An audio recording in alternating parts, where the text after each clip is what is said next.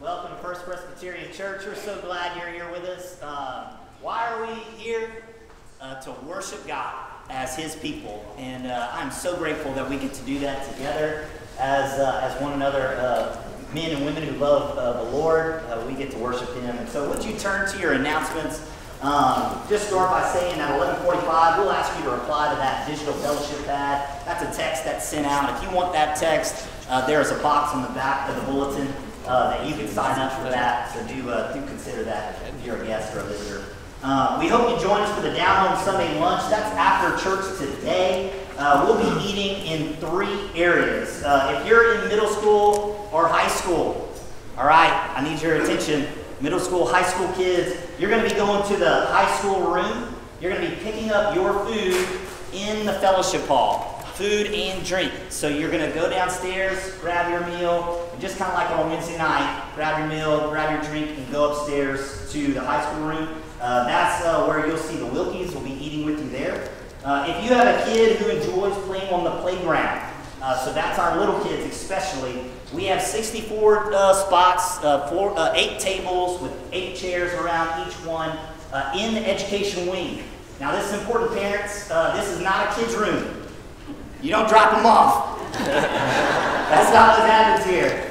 You are going to grab your meal and your drink on the way there. It will be in the hallway as you walk to that large classroom area at the end of the hall in the education wing. So grab your meals there. There will be more children's plates in that spot than downstairs. So again, you're going to go straight to that room. And Miss Terry just said, don't forget to pick up your little kids at the nursery.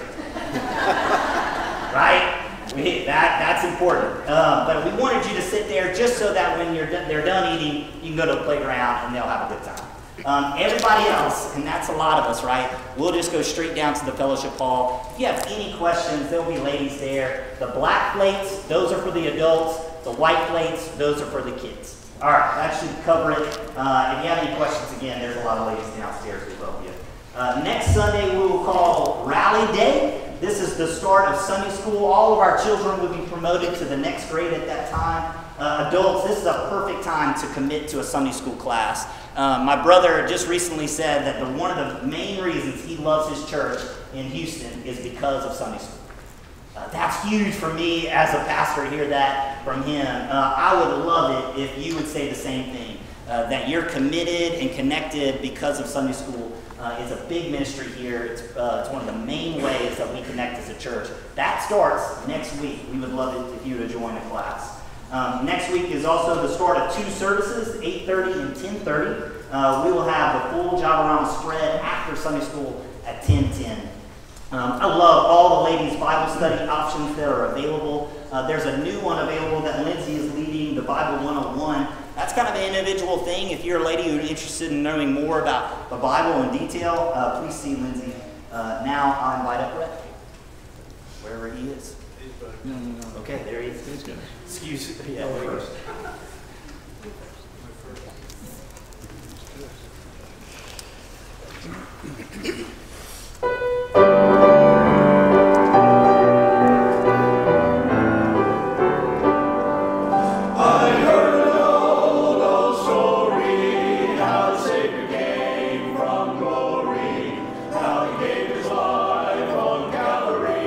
To save a wretch like me, I heard about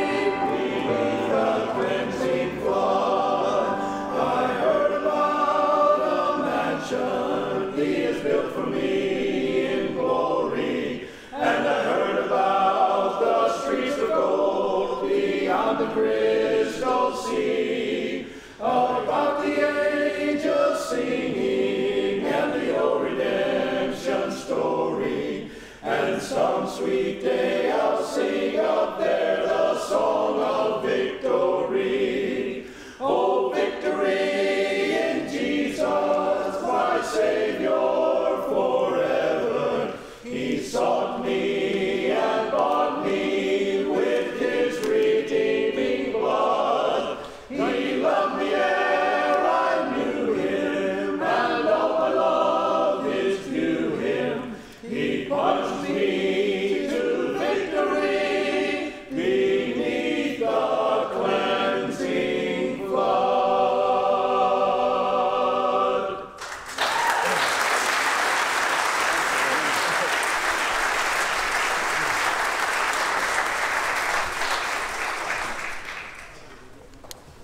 That was fantastic. Thank you so much, man.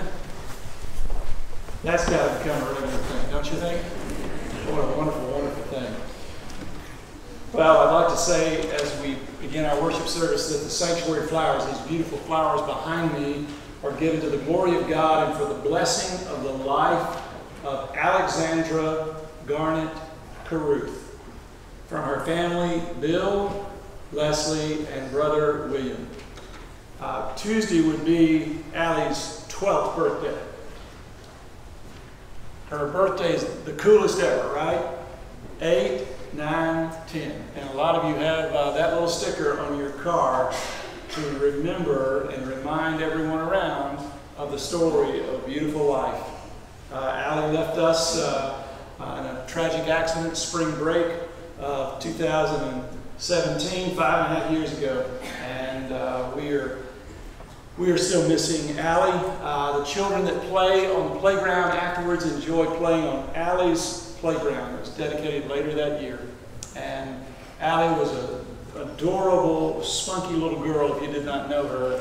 When Ole Miss beat Alabama, she ran up to me on a Wednesday night and said, "Hotty toddy, Pastor Wet."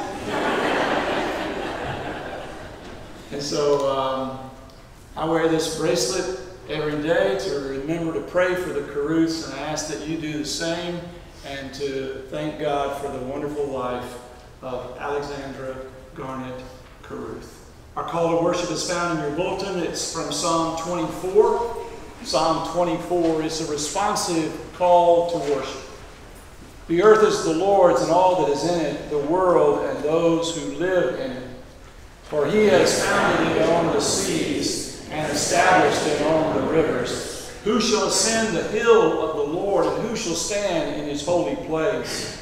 Those who have clean hands and pure hearts, who do not lift up their souls to what is false, and do not swear deceitfully. Let us pray. Gracious God, Heavenly Father, we thank you in the name of Jesus, your Son, our Savior and Lord. We thank you for this beautiful day. We thank you for Down Home Sunday. We thank you for a unique worship service. And we pray your blessings upon this hour of worship. And Father, as we pray in Jesus' name, we thank you for your Holy Spirit who lives in us who believe and also is here in this place now. And so, oh Holy Spirit, we pray that you would descend upon us and touch our hearts and lead us, Lord, to give you the praise that you alone are worthy to receive. We praise you, Father, Son, and Holy Spirit, one God, and we commit this hour of worship now into your name and for your glory's sake. We pray this through Jesus our Lord. Amen. Stand with me, please, as we sing hymn number 1, Praise to the Lord, the Almighty.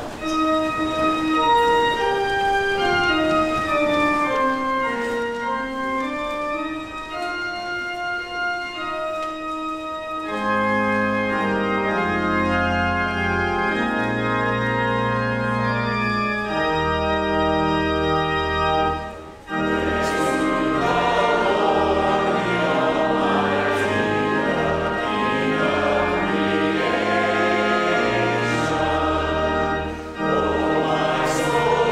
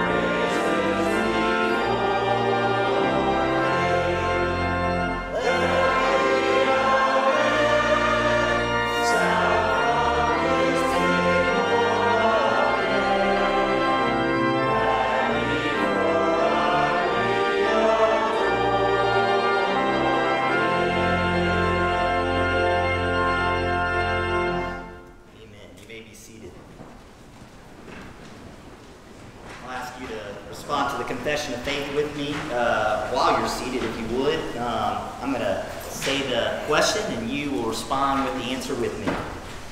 Christians, what is your only comfort in life and in death?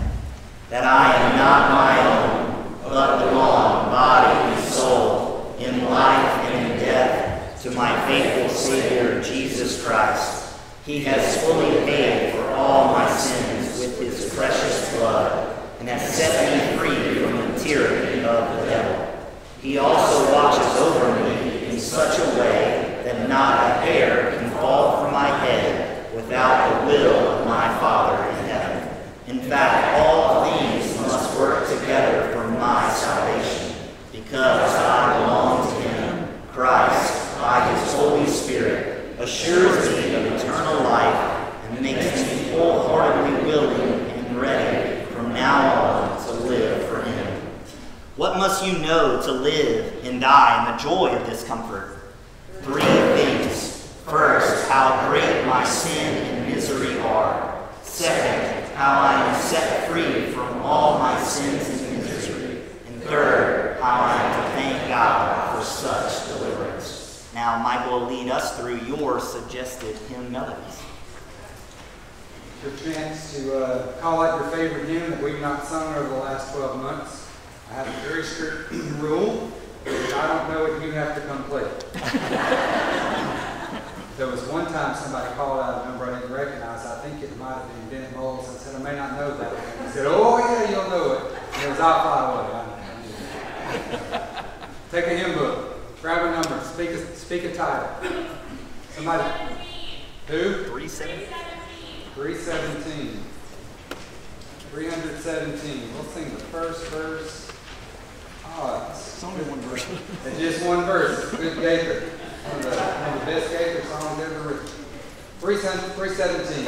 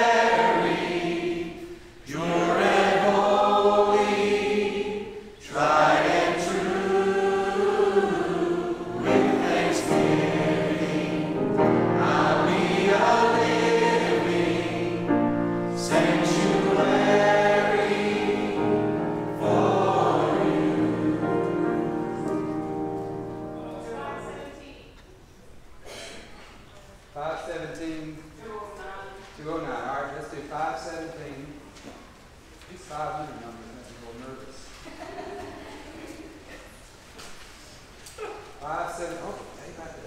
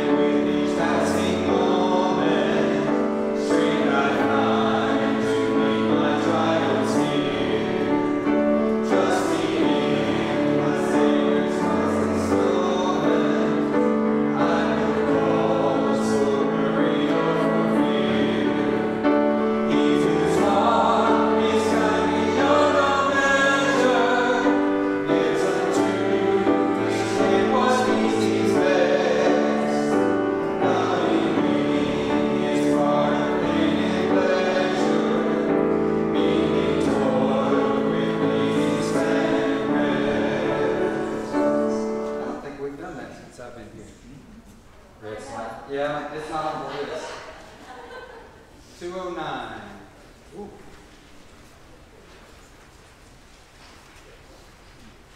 Is that right? Yeah. 209. Okay. Let's just do one verse of this.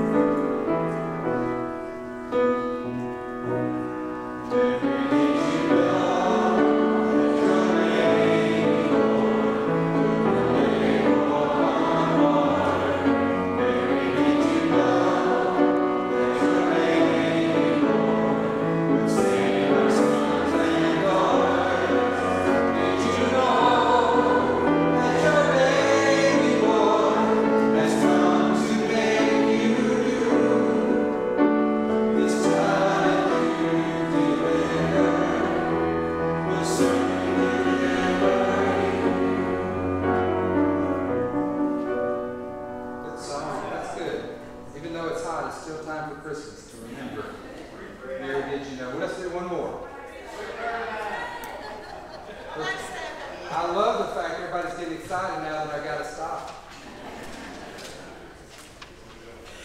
399. 339. Sorry. 339. 339. Let's stand on the promises.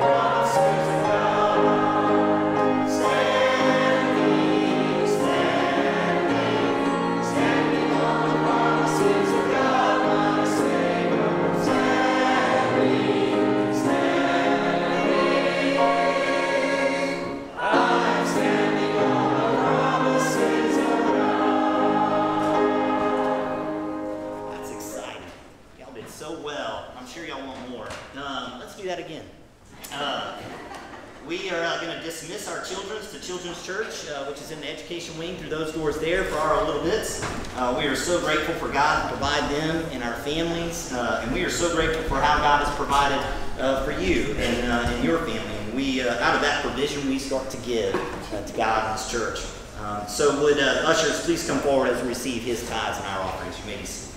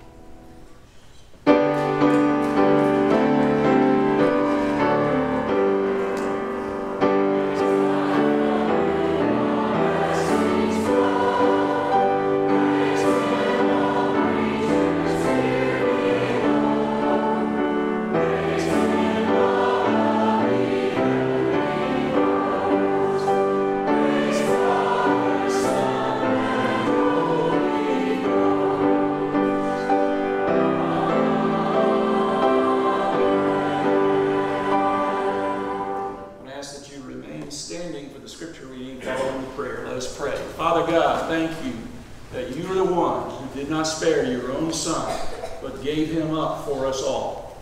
And we thank you that you have freely given us all things. Lord, thank you for everything that we have, and now we give back as a testimony of our faith and trust in you. And we entrust these offerings into your hands and ask that they would be pleasing in your sight. In Christ's name we pray it. Amen. Please remain standing as we look at our scripture reading for today, which is found in the book of Judges in the Old Testament, Judges chapter 8. This is the third and final part in the series Gideon, the Unlikely Hero. Today the title is How Not to Be Humble. My sources are Lawrence O. Richards' Bible Reader's Companion and also John Kessler's Series Builder, A Person with Doubts and Fears. I just have to tell you from the background, we're going to jump to chapter 8 and verse 22 to start our reading. But all the way through the end of chapter 7 and into the beginning of chapter 8 to the middle of chapter 8, the story is that Gideon, God has raised him up to be a mighty warrior, and he is the one who has led the Israelites to defeat the Midianites and the other eastern peoples and destroy them. But it was not Gideon that did this. It was the Lord that did this. But it's so easy to forget that. And so as Gideon progresses in his leadership, we're going to see how he handles victory. It's not always easy to handle victory, but basically what Gideon does is he goes after 15,000 of the Midianites and the eastern peoples that were still left. Remember, there's 135,000 enemies that had been ravaging the Israelites' land for 7 years. And so now Gideon decides he's going to go after these 15,000, and he's going to get the Midianite kings. And he does get them. He even asked his son to kill them. And his son refuses. He's just a boy. And so Gideon kills them. And it turns out that Gideon killed them because they had killed his older brothers. So this is a little bit of revenge going on with Gideon. And not the character that we have gotten to know as we've so loved the story of Gideon. But, Gideon's battles are over, but he is now forced to face the greatest trial of his life. So think about it. Gideon is a man who went from believing he was a nobody to finding out that he was somebody, to the point of thinking he had become better than anybody. And that's a scary place to be, a very dangerous place to be. So listen to the word of God from Judges chapter 8, verse 22. The Israelites said to Gideon, "Rule over us, you, your son, and your grandson, because you have saved us from the hand of Midian." But Gideon told them, "I will not rule over you, nor will my son rule over you. The Lord will rule over you." And he said, "I do have one request, that each of you give me an earring from your share of the plunder." It was the custom of the Ishmaelites to wear gold earrings. And they answered, "We'll be glad to give them." So they spread out a garment, and each of them threw a ring from his plunder onto it.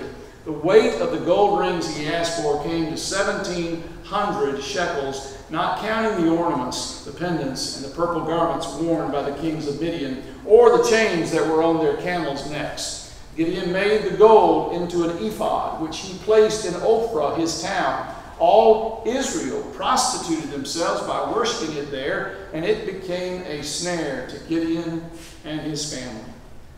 Thus Midian was subdued before the Israelites and did not raise its head again. During Gideon's lifetime, the land had peace 40 years. Jerubbaal, which is his new name, son of Joash, went back home to live. He had 70 sons of his own, for he had many wives. His concubine, who lived in Shechem, also bore him a son, whom he named Abimelech. Gideon, son of Joash, died at a good old age, and was buried in the tomb of his father Joash in Ophrah of the Abiezrites. The grass withers, the flowers fall, but the word of our God stands forever. Let us pray. Father, thank you for this, your word. Help us as we study through this and unpack this. Give us grace in our understanding. And Lord, give us grace that we might be your humble people and battle pride through the power of your Spirit every single day. I ask in Christ's name. Amen. Please be seated. Proverbs 16, verse 18 is a verse that I've remembered for many, many years, and I try to preach it to myself. Pride goes before destruction, a haughty spirit before a fall. Thomas Huxley stated in 1902, "A man's worst difficulties begin when he is able to do as he likes." And that's really what happened to Gideon. And so one side of success is victory, acclaim, and advancement, but success also has a dark side, including temptation, pride, arrogance, and a tendency to forget God, which is what has happened here. Incredibly, most of us would admit that even if success does come with temptation, some of us believe it's the kind of temptation we'd like to try. Gideon learned the hard way that there's another side to success. So let's look at the three temptations that come with success. Number one, you can be tempted to think too much of yourself. If you're following in the outline, your blanks are think too much of yourself. Turn with me to Romans chapter 12. Romans chapter 12. Wonderful chapter in Romans begins with, "I urge you, brothers, in view of God's mercy, to offer your bodies as a living sacrifice, holy and pleasing to God. This is your spiritual act of worship. And do not conform any longer to the pattern of this world, but be transformed by the renewing of your mind. And then you'll be able to test and prove what God's will is, his good, pleasing, and perfect will." And a lot of times the focus is on those two verses, but then we forget verse 3. "For by the grace given me, I say to every one of you, Do not think of yourself more highly than you ought, but rather think of yourself with sober judgment in accordance with the faith God has distributed to each of you. Another translation puts it this way: instead, think sensibly. Augustine and Aquinas both taught that pride was the root of sin, that it was and is the great sin.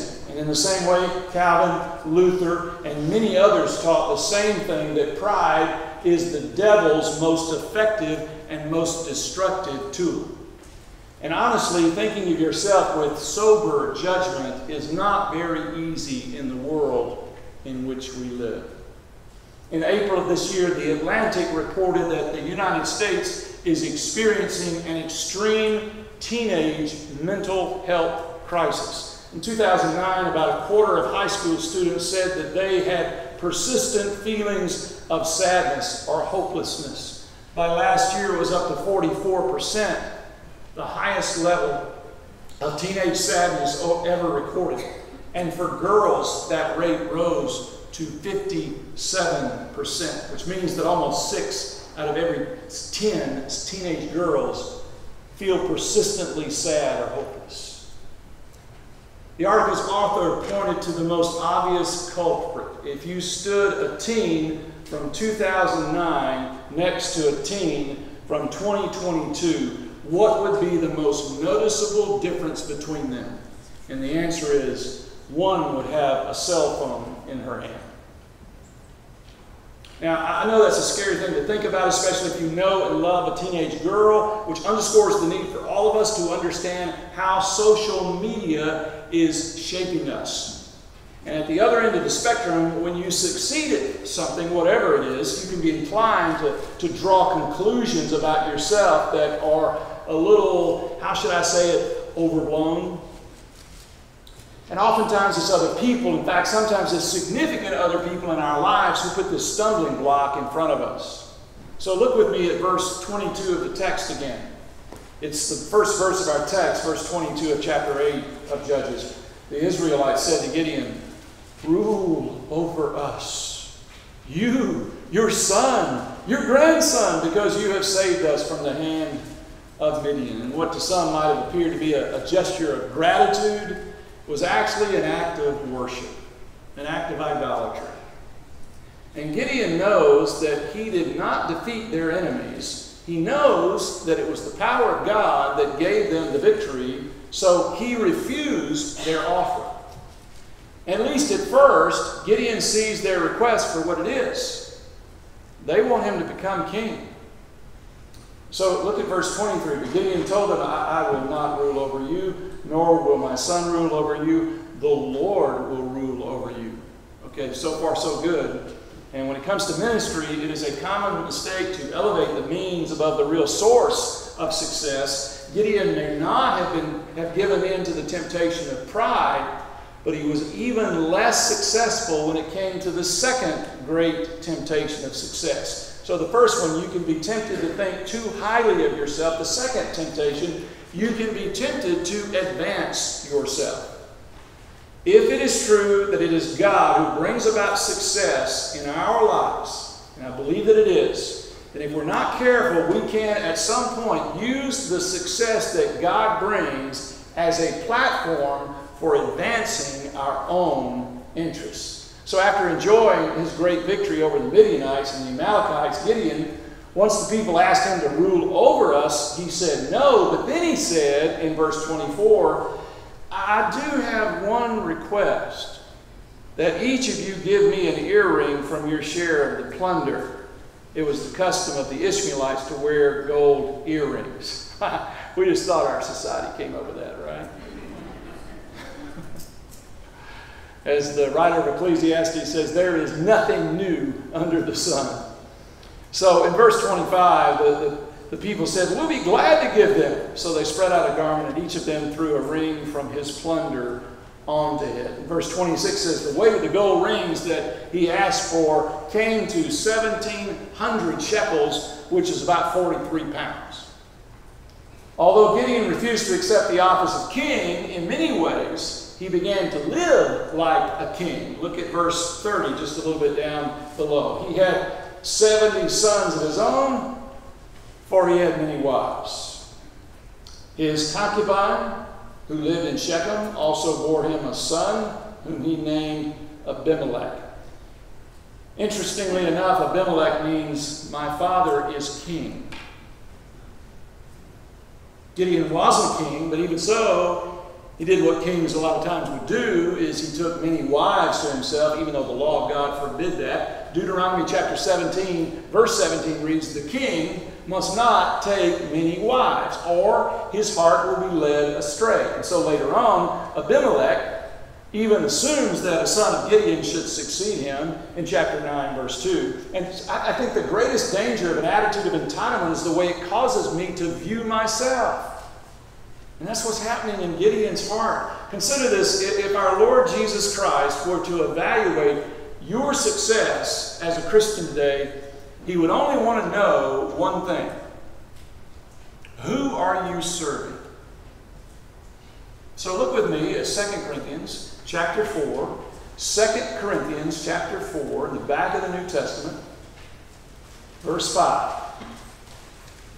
2 Corinthians 4, verse 5. The Apostle Paul, writing to the Corinthians, says, for what we preach is not ourselves, but Jesus Christ is Lord, and ourselves as your servants for Jesus' sake. So you can be tempted to think too much of yourself. You can be tempted to advance yourself. And then the third temptation, the final temptation, you can be tempted to idolize yourself. Now, I just have to tell you, in case you don't know this about me, I love to watch movies. I really like watching movies with Denzel Washington. He's one of my favorites. If he's in it, I usually want to see it. He's unusually grounded, which is unusually grounded for an actor, and a lot of it he attributes to his mom and his dad. So I want you to listen to a conversation he once had with his mother. Denzel says, when I was young and started really making it as an actor, I came home and talked to my mother and said, Mom, did you ever think this was going to happen? That I'd be so big and I'd be able to take care of everybody and I could do this and I could do that. Mama Washington reprimanded her son. Oh, you did it all by yourself. I'll tell you what you can do by yourself. You go outside, you get a mop and a bucket, you wash those windows all by yourself, superstar. She said, boy, you stop it right here, you stop it right there, you stop it right there. If you only knew how many people have been praying for you, boy. He went on to say how many prayer groups his mother had called upon and called together, how many prayer talks she gave, how many times she splashed him, he said, with holy water. He says, quote, to save my sorry behind, end of quote. You know, there's this progression, if you read through Gideon, that's not good. And Gideon began to view himself as an oracle of God. Verse 27, it says, Gideon made the gold into an ephod, which he placed in Ophrah, his town. All Israel prostituted themselves by worshiping it there, and it became a snare to Gideon and his family. Now, as I said, Gideon was not even a king, but years later, there was a king named Uzziah. Uzziah was 16 years of age when he became king, and he reigned 52 years. And here's what the Bible says about Uzziah. His fame, this is 2 Chronicles 26, his fame spread far and wide, for he was greatly helped until he became powerful. But after Uzziah became powerful, his pride led to his downfall. So was Gideon a success? Well, yes, he was, but along with his success came temptations. And if you're looking in your outline, there's at least three temptations. The temptation of pride, the danger that he would exalt himself. Secondly, the temptation of entitlement, the danger that he would advance himself. And then thirdly, the temptation of transference, the danger that he would put himself in God's place and idolize himself. And Gideon is a reminder as to how easy it is to stumble. It's also a reminder as to how easy it is to not finish well. You know, Think about the people in the Bible that did not finish well. King David did not finish well. His son Solomon did not finish well. Hezekiah did not finish well. So don't miss this. It does not get easier to live the Christian life the older you get. It gets harder. And you need to look at yourself in the mirror every day and think about 1 Corinthians chapter 10, which says, no temptation has seized you except what is common to man. And God is faithful. He will not let you be tempted beyond what you can bear. But when you are tempted, He will also provide a way out so that you can stand up under it. But verse 12 is often forgotten in 1 Corinthians 10. And so I'm going to turn to that real quick. 1 Corinthians chapter 10, it's a short verse, but a powerful verse. I quoted to you 1 Corinthians 10:13, which is one of my memory verses. But a memory verse that we should all have is verse 12. So, if you think you are standing firm, be careful that you don't fall. And in Gideon's case, the more God gave to Gideon, the less he felt he needed God, and the farther from dependence on God he drifted. Apart from God, men can fall so far, so fast, and not even realize it at the time.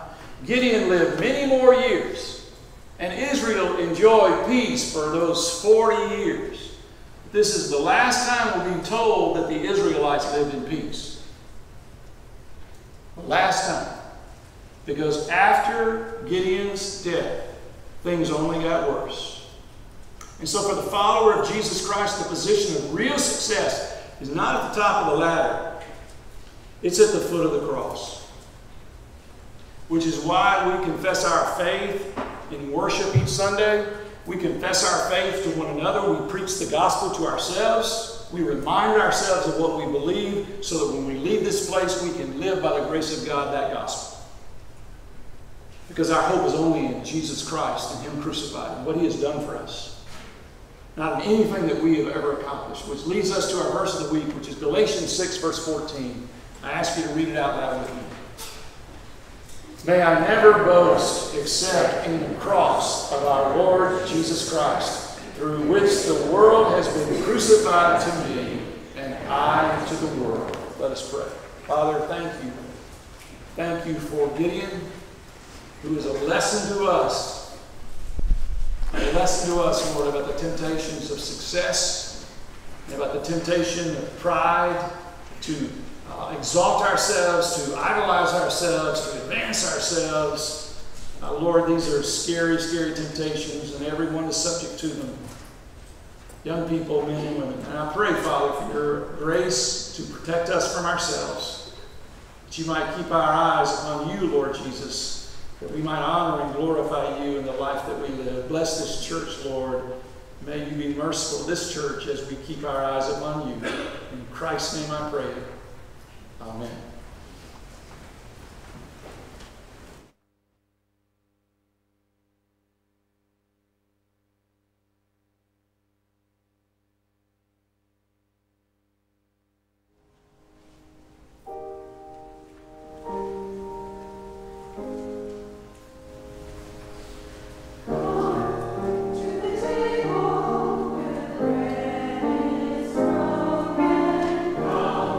To the table.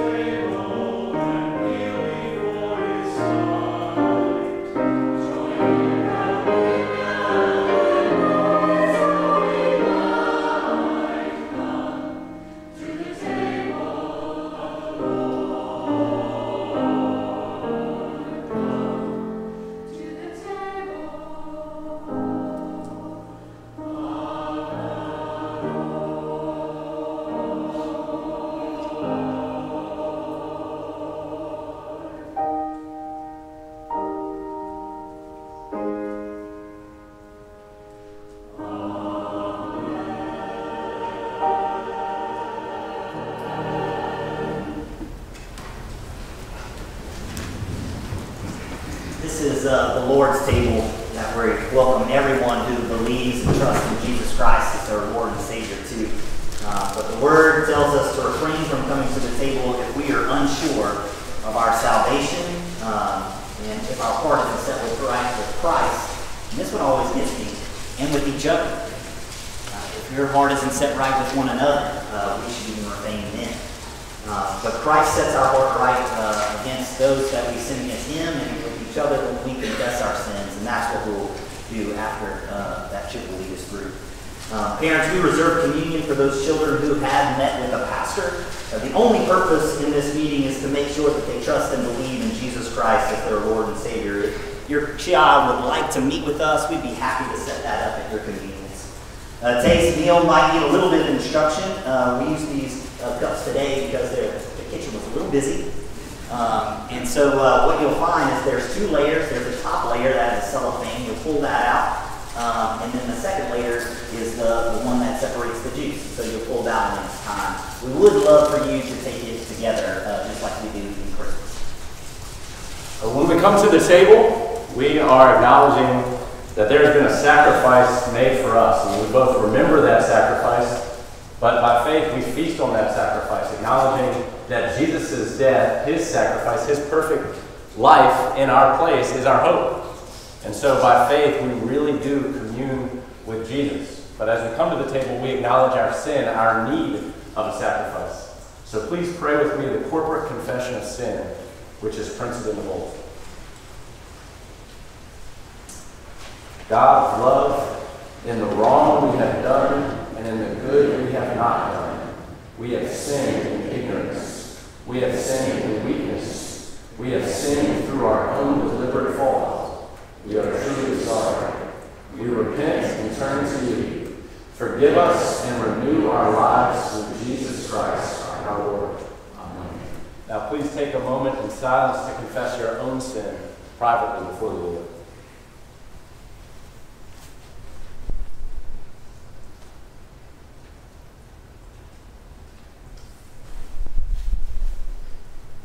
Lord, when we're honest with ourselves and with you, we can say to you that we have sinned in thought, word, and deed. We have turned from you. We have not come to you as we ought. We have thought too highly of ourselves. We have thought too little of others. But most heinously, Lord, we have not thought at times that you are worthy of our lives and more.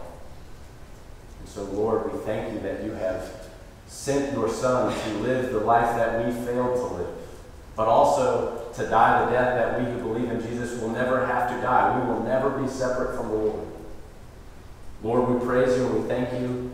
And with the scriptures, we acknowledge that all the prophets testify about Christ, that everyone who believes in him receives forgiveness of sins through his name. And because of your great kindness, Lord, and your great humility and your great nearness, we ask that you would even set apart these simple elements, bread and wine, for your supernatural purpose, that today we might not only be reminded of your sacrifice in our place, but Lord, by faith, we might even feast on your Son, Jesus, because he is the hope of the world. It's in his mighty name, and for your great glory that we pray. Amen.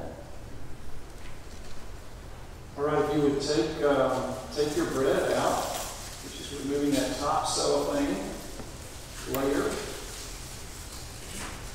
And as Bo said, we will partake of the bread together at the end of the words of institution. And on the night our Lord Jesus was betrayed, he took the bread, and when he had blessed it, he gave thanks, and he broke it, and said, "Take this, eat this. This is my body, which is for you. Do this in remembrance of me."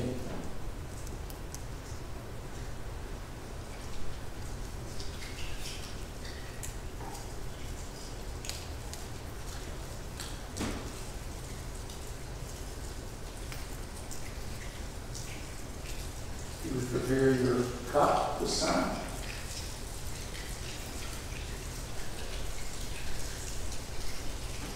The scriptures tell us on the same night, in the same manner also, he took the cup when he had given thanks. He gave it to his disciples. He poured and said, "All of you, drink from this. This is my blood of the covenant, which is to be poured out for the forgiveness of the sins of many people. Do this also in remembrance of me.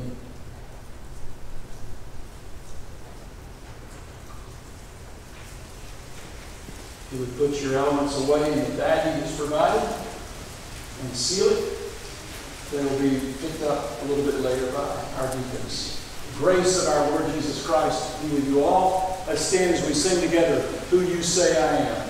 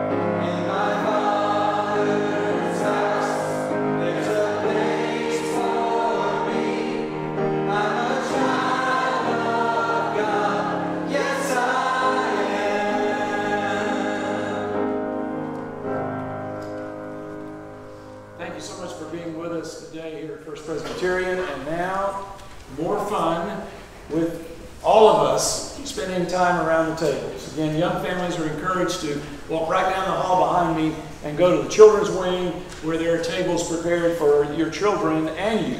And that way your children can run quickly to Allie's playground after done with the lunch. So the lunch is prepared by our women in ministry. And I just want to tell you, they have done a phenomenal job setting up, decorating, and preparing this meal. And so I hope that you will stay and eat with us. No one here brought things, so you don't have to think this is potluck and you didn't bring your part. This is everybody enjoy what the women in ministry have prepared in our church. And I hope that you'll stay around, have lunch with us, and enjoy this fellowship together. Hope you have a wonderful day and week. And now may God's grace, mercy, and peace from God the Father, God the Son, and God the Holy Spirit be with you and those you love this day, henceforth, and forevermore. Amen.